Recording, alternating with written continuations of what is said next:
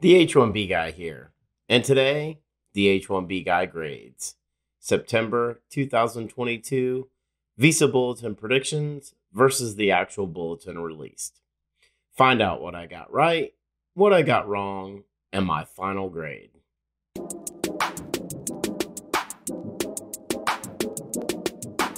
But before we get started, I'd like to ask you, if you haven't already, to please subscribe to the H1B Guy channel here on YouTube and like this video so that I can continue to produce more content like this for you.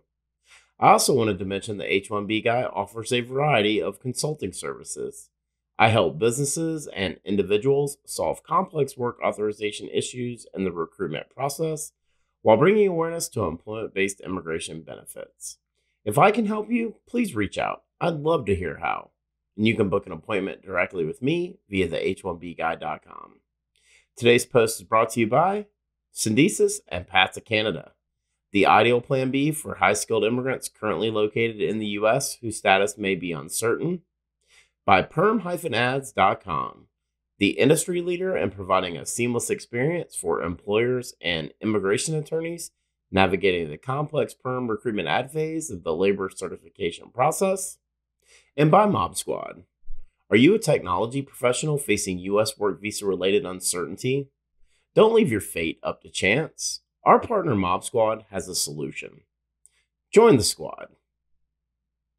Well, today I'm going to grade what the H1B Guy forecasted for September 2022 Visa Bulletin versus the actual September 2022 Visa Bulletin that was released by the U.S. Department of State. For those of you that may be new to this channel, each month I predict employment-based preferences as it relates to the monthly Visa Bulletin. Once the monthly Visa Bulletin has been posted by the Department of State, I create a follow-up post in the form of the H1B Guy grades to find out how I did with my predictions for the month. So let's jump right into the results for the September 2022 Visa Bulletin that was released on Monday, August 8th, 2022. For final action dates in India and EB1, predicted September 1st, 2022, actual September 1st, 2022. 31 days forward movement, and my prediction was correct. India EB2, predicted February 1st, 2015, actual December 1st, 2014. No forward movement, my prediction was 62 days over.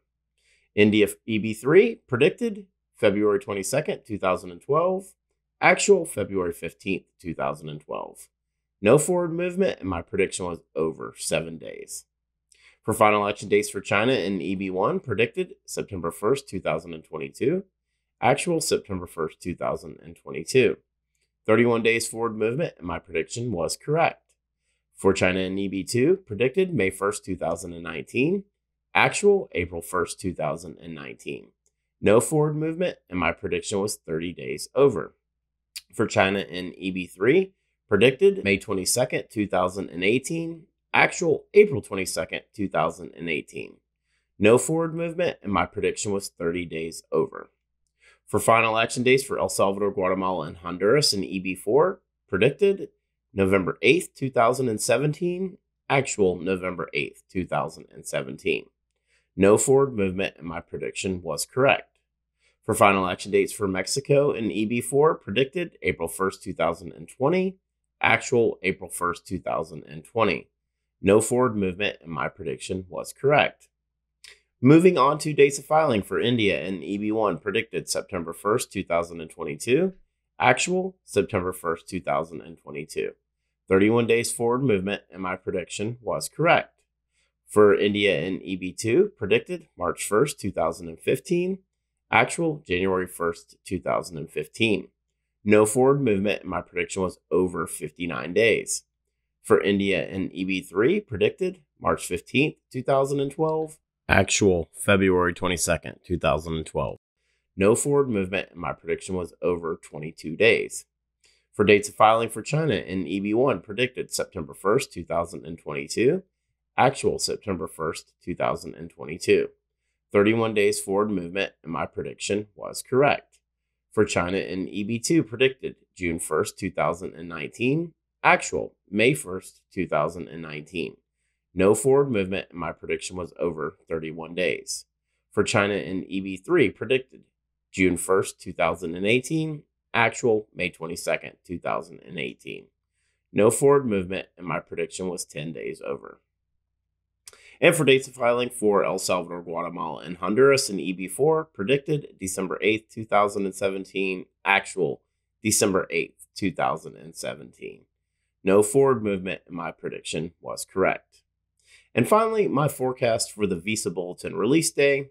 My three predictions were Wednesday, August 10th, 2022, Thursday, August 11th, 2022, and Friday, August 12th, 2022.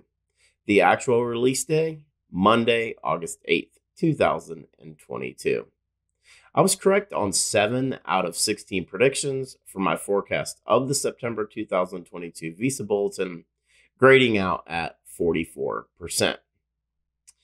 While there was no forward movement for EB2, EB3, and EB4 final action dates or dates of filing, this leads me to believe the outlook for the October Visa Bulletin and beyond just got a lot worse. The release date continues to be much earlier in the month than we have historically seen, with another Monday release for September's Bulletin, with 23 days still remaining in the month of August. This is a clear indicator to me that they do not expect a significant number of adjustment of status filings between now and the end of September. Per the Visa Bulletin in Section D, availability for employment-based visas during September, quote, there has been a steady increase in both USCIS and Department of State demand patterns for employment-based visas during the fiscal year. As a result, most employment-based preference category limits and or the overall employment-based preference limit for fiscal year 2022 are expected to be reached during September. If at any time the annual limit were reached, it would be necessary to immediately make the preference category unavailable, and no further requests for numbers would be honored. The worldwide employment-based preference limit is 281,507, and under the INA Section 202A, the per-country limit is fixed at 7% of the family and employment-based annual limits, and for fiscal year 2022, the per-country limit is 35,525. The mention of unavailable in the Visa Bulletin tells me a few things. First off, the Department of State advanced the dates way too far in June. Second, even though it will take time and USCIS is going to process a historically high number of employment-based green cards, USCIS will again not be able to fully utilize the worldwide employment-based preference limit that was set for fiscal year 2022 at 281,507. And lastly, we saw the impact for EB3 for China and India being oversubscribed for fiscal year 2022 based on the significant forward movement from the Department of State in fiscal year 2021 that began in May. And you have to wonder if the same will be true for EB2 as we head into fiscal year 2023.